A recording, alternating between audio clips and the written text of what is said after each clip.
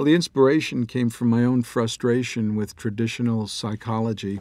Over the past 100 years, we've been so mired in the medical model of seeing struggle and mental health as a disease process, as an illness.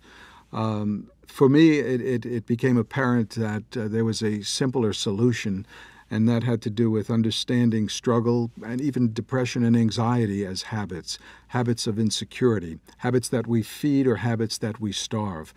Once we demystify our struggle and see it as purely a habit, it puts you in the driver's seat.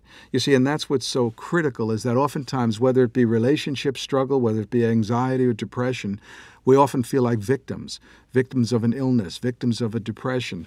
Once you start changing the script and start to realize that it's habits that I bring into my relationship, habits that bring me down, then the simple question is, am I feeding the habit or am I starving it?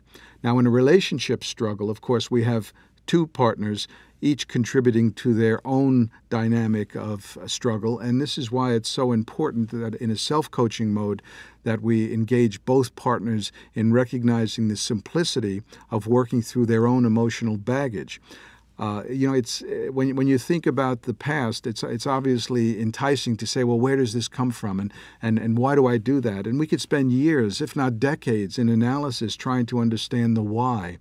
To me, it's like a cigarette smoker. We don't need to know why you started smoking. We just need to know what you're going to do about it now.